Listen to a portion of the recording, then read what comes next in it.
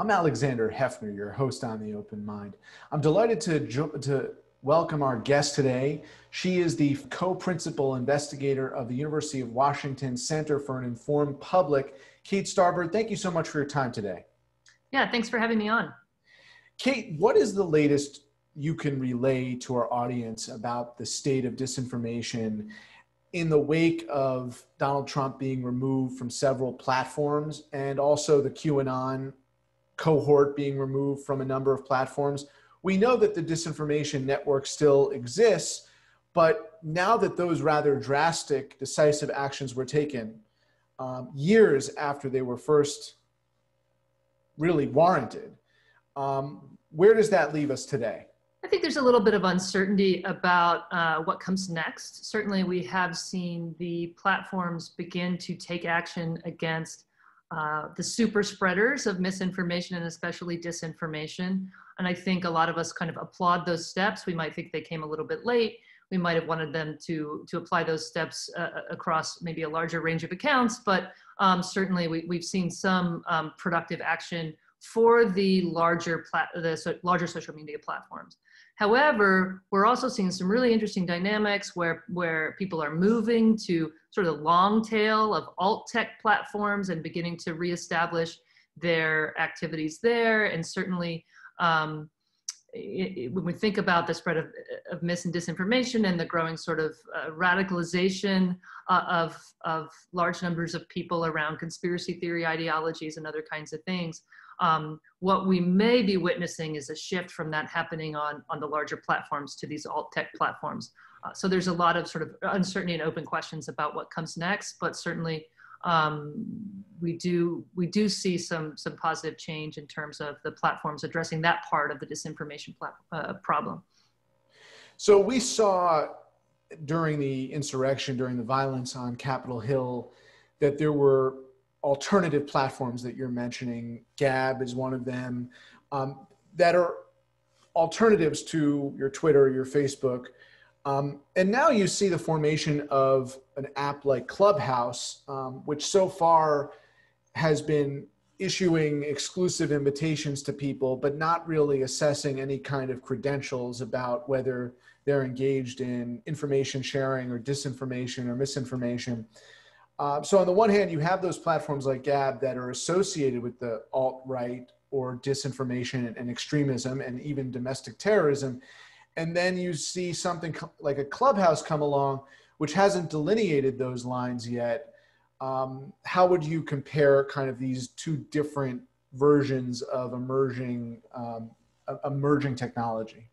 Yeah, there's always a period when a new technology, especially social media, kind of comes into being where the initial communities that meet up there and the norms that form around those communities shape the future of those platforms and what they look like.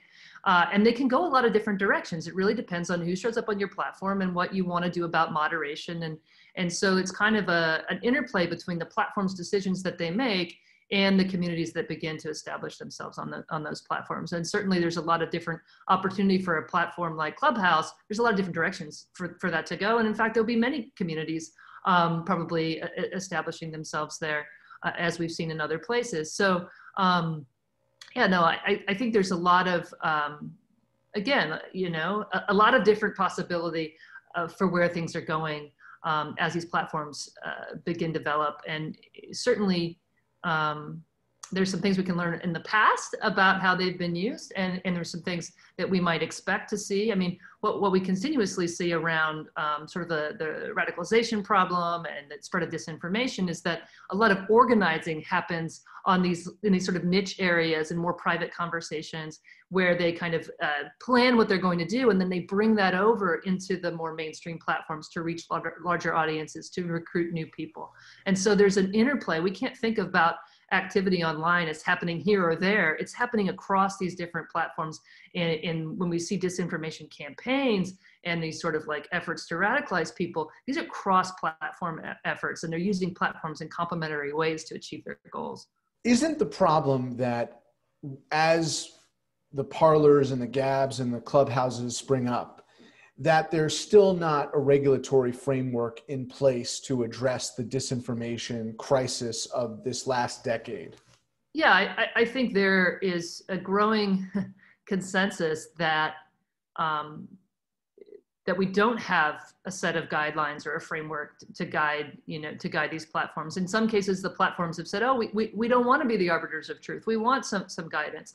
In others, I think, they might be resistant to that. So legally, in the United States, there doesn't seem to be anything to hold these platforms to account. They can make their choices. The fact that Twitter and Facebook are now choosing to act on misinformation and disinformation, that's their choice. They don't have to. There's no legal obligation for them to make any changes. And so certainly, if we're just looking at disinformation or radicalization as a singular problem, then a regulatory framework, okay, for guidelines on what's allowed and what's not allowed. Now we have to balance that against freedom of speech and sort of our, not only our values but our legal commitments to that.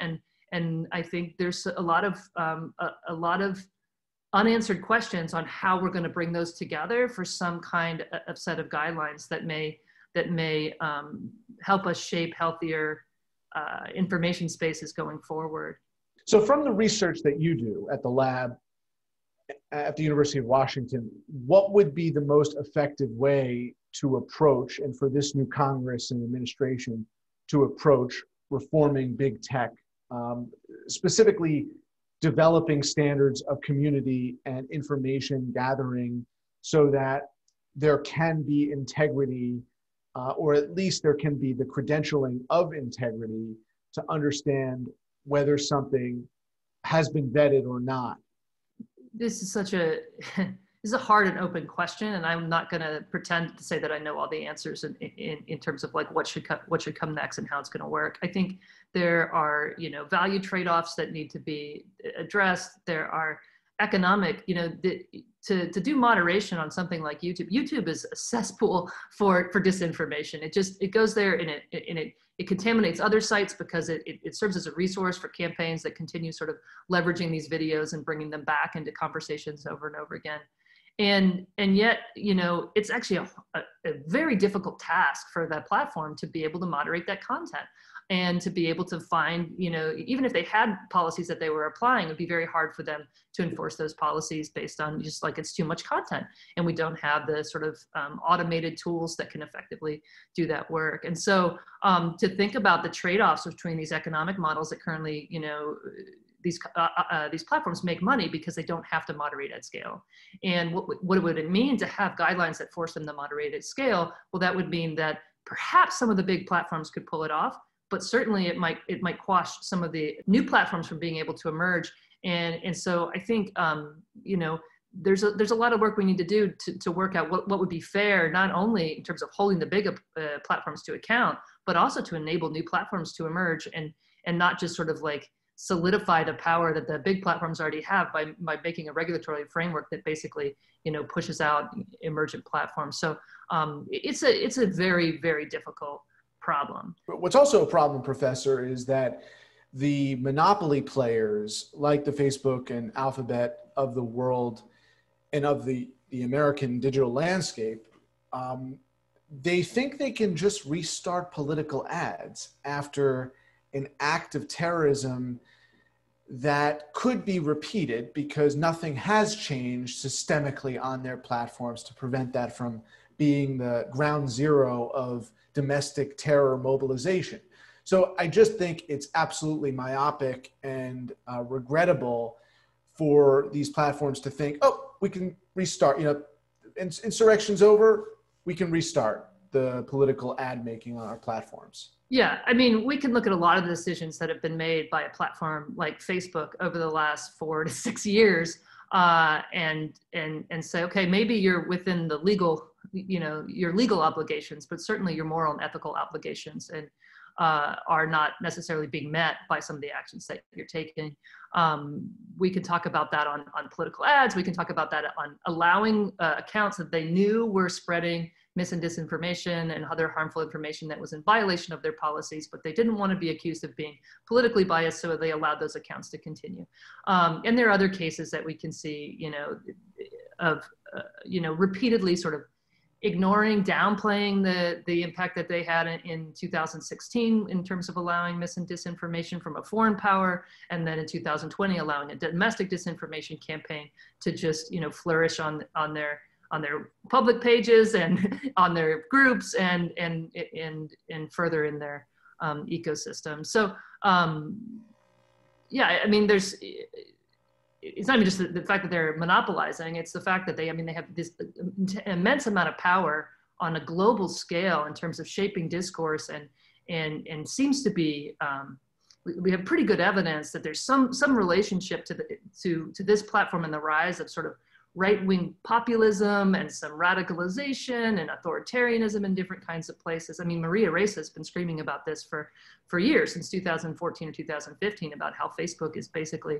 allowing for the establishment of authoritarian governments that use propaganda and disinformation to silence critics. And so, you know, they know there's a problem there. And I think, you know, if we start thinking about their ethical and moral obligations, if they care about democracy and they care about, you know, the values that we share, you know, democratic values, certainly a lot of the actions that they're taking are not upholding those values.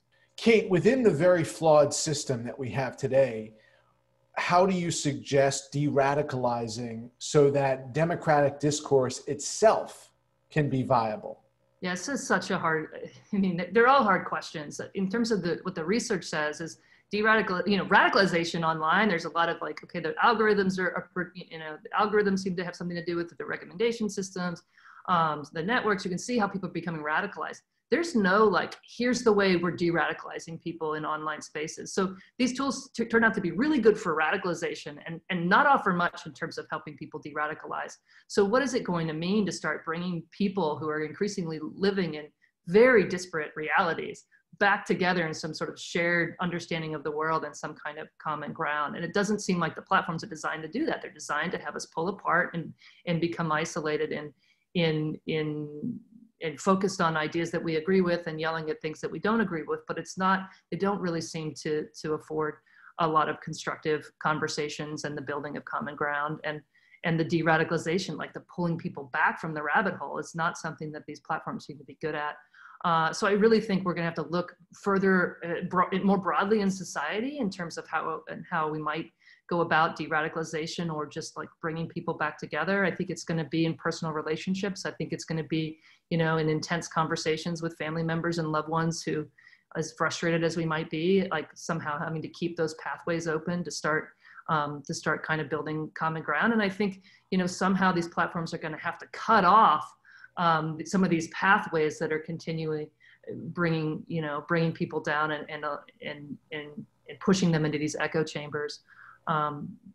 I am not particularly confident that something like this is around the corner. I think we're in for some hard times in terms of, you know, the polarization and the radicalization. However, I'm hopeful. I mean, I do think, you know, a lot of people are coming to recognize this as a problem. And I'm hopeful that we can collectively find some solutions. If you were just to think of the digital topography, if you will, or infrastructure of Web 1.0, 2.0, and let's say the social media context of today is 3.0, are you someone who would contend that the viciousness and even the hotbed of bigotry and criminal organizing that is online today has not necessarily multiplied since the 90s, but is just more visible thanks to the Twitters and Facebooks basically making their common denominator, you know, what the water cooler public arena is interested in, amplifying those voices? Is your sense that there were just as many people using the internet not for good in the 90s and the 2000s as there, or the 10s as there are today? It's just more visible to us? I mean, as more and more people come online and people begin to recognize opportunity, whether it is to do good in the world or whether it is to exploit people for their own benefit, we can see escalation of things. So we have probably more people accessing these tools. They're sharing techniques. They're beginning to recognize new opportunities. So, you know, I would say there's more exploitation out there. There's also, my dissertation was looking at online volunteerism during disaster events to help people. There's more of that too, right? Because people can come together in new ways, and they can organize, and they can, you know, try to help people halfway across the world from their living rooms. So, you know, yeah, there's more probably of both. Yeah, I mean, we've known since the 1960s, we researchers have known, I wasn't alive, but since the 1960s that online conversations that are mediated through computers can go in directions that in-person conversations wouldn't. It can, you know, flame wars happen, there can be bullying and these kinds of things. People are not always their best selves when we remove the visual. Well, we think that's why. You know, fast forward, we have so many people doing so much of our interaction in these online spaces. The norms that we've seen just about, we can watch online norms change over time, right? So the norms that we can see develop are new. They have to do with how people are interacting in this world that is, you know, often textually mediated, where we're not having a lot of, you know, feedback from the other people that were there in terms of visual feedback. And so we're developing new norms and how we interact. And those norms are increasingly, if we watch January 6th, those internet norms are now manifesting in physical spaces with how people present themselves to the world and what actions they take in the world. And so we have to really think about this as a, you know, this is a profound difference, we might call it a problem in society right now, because, you know, the ways that we interact are being changed by these tools, and these tools allow for some really dark things. How do you think the pandemic has exacerbated that? Or on the other hand, as you're pointing out, more people transforming their lives through the internet and its constructive use of technology. But there's probably a way statistically to magnify the huge importation of new users since the pandemic started. Yeah, well, I mean, my research comes from the crisis space, right? And so we initially started studying, you know, how people organize online during crisis events. Crisis events always sort of occasion people doing new things in new ways, and as well as improvising with old tools. And so historically, we saw a crisis event happen and people would adopt technology for the first time for some reason. Here we have like a pandemic that's causing us not to be able to interact in person and doing more and more of our interaction online.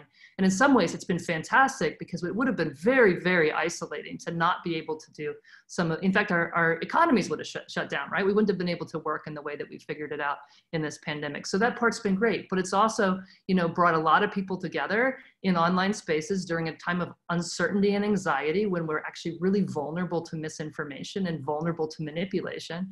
And it allowed people to develop new connections and new affinities between, you know, people who are worried about government overreach and people that are worried about vaccines have been able to connect in new ways and recruit new people into their ideologies. And in some ways, I think the online activity has limited our response to the pandemic, because it's become a huge vector for misinformation and for people to get a false understanding of what's going on, to turn away from the official voices that were trying to help us take action that was going to be collectively helpful, and instead, you know, kind of radicalize us in some ways, and people, you know, kind of rejecting the knowledge that we had about the disease, and not necessarily taking the actions that help themselves and their communities stay safe. Kate, what are some transformations within the research that you do that can help better identify the motivations of people when they're behaving online? You referred to the anonymity problem, which has been illuminated through comment section after comment section of website. It speaks to the truth, which is the Wild West of the Twitter and Facebook era, unchecked, was those comment sections, run amok, destructively often. So what are some ways, when we know that the polling for our political campaigns in many states and in many elections is not always honest or reflective of the reality on the ground, how have you all kind of modulated or recalibrated to consider the most effective ways to do research on internet users?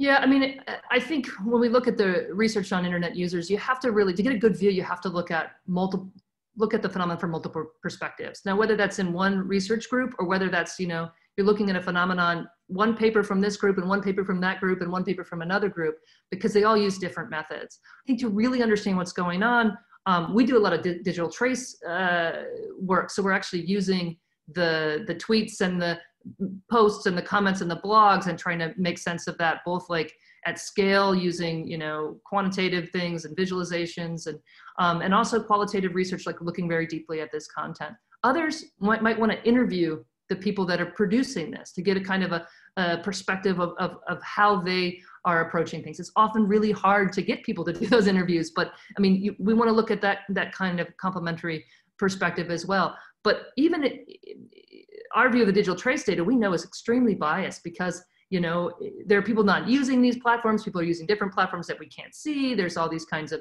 invisibilities based on, constraints on access to data.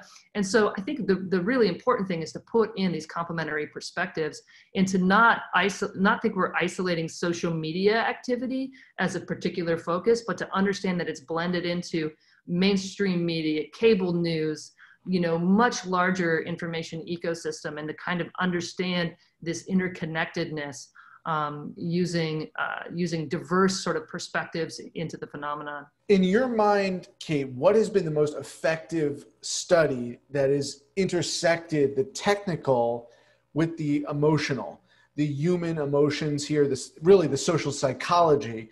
Because, I haven't seen any landmark work in connection with the current political environment.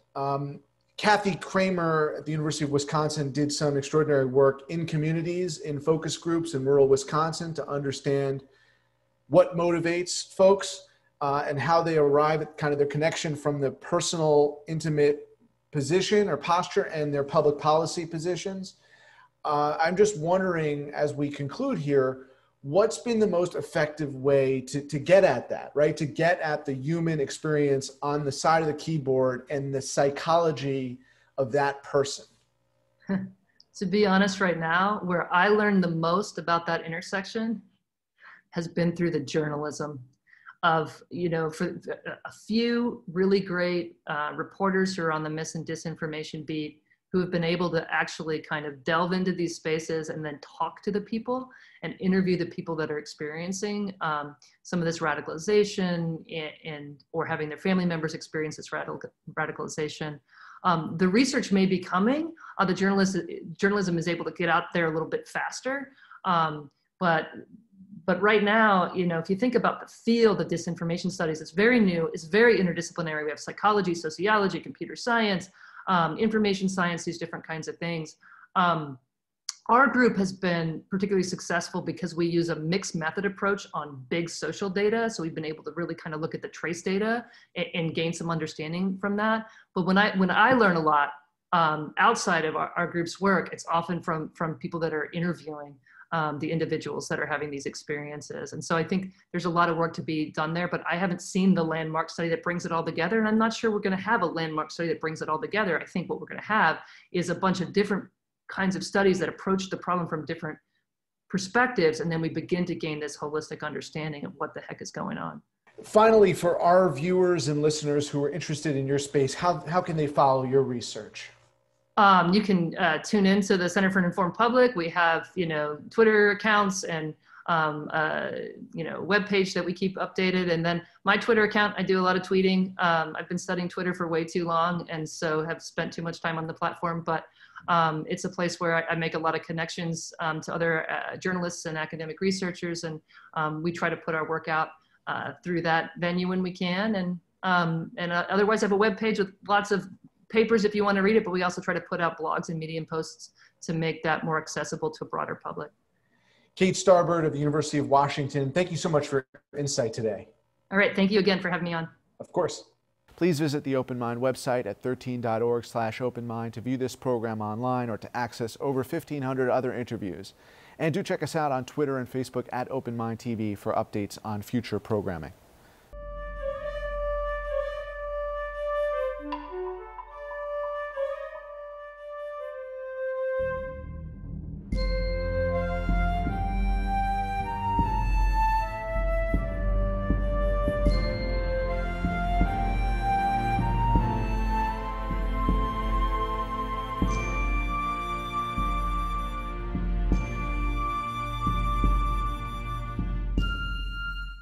Continuing production of The Open Mind has been made possible by grants from Ann Olnick, Joan Gans Cooney, Lawrence B. Benenson, the Engelson Family Foundation, Alfred P. Sloan Foundation, the John S. and James L. Knight Foundation, William and Flora Hewlett Foundation, Joanne and Kenneth Wellner Foundation, and from the corporate community, Mutual of America.